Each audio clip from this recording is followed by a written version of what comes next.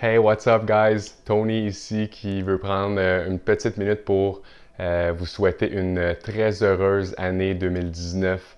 On est le 31 décembre, dernière journée de l'année. J'espère que vous êtes fiers de l'année 2018 qui se termine en fait dans les prochaines heures pour nous.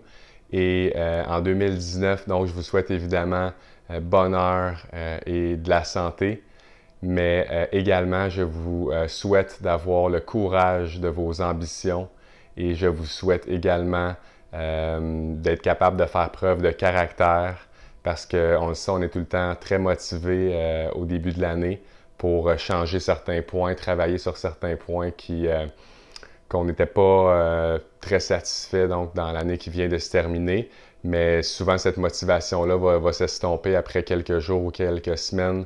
Donc, je vous souhaite vraiment sincèrement d'être capable de faire preuve de caractère et de poursuivre la réalisation donc, de vos objectifs après que votre motivation se soit estompée parce que c'est sûr que ça va arriver fin janvier, début février, ça va commencer à être plus difficile. Mais donc voilà, je vais vous envoyer plein d'ondes positives pour que vous puissiez faire preuve de caractère. Et je vous invite à mettre dans les commentaires juste en dessous, partagez-moi une chose dont vous êtes fiers que vous avez accompli donc en 2018 et un élément sur lequel vous souhaiteriez travailler pour l'année 2019.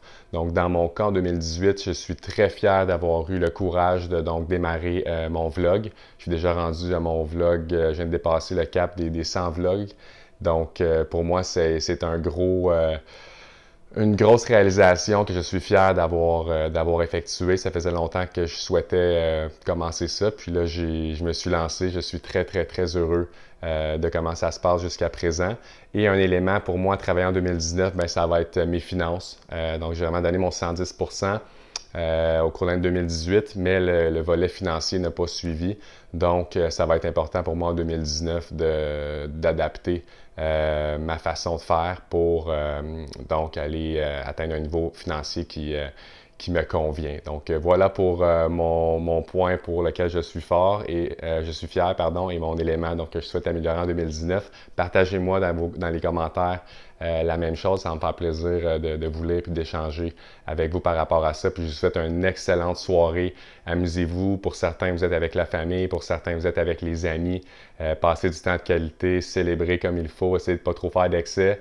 Puis on va se retrouver demain pour une autre vidéo positive et inspirante. Ciao, guys!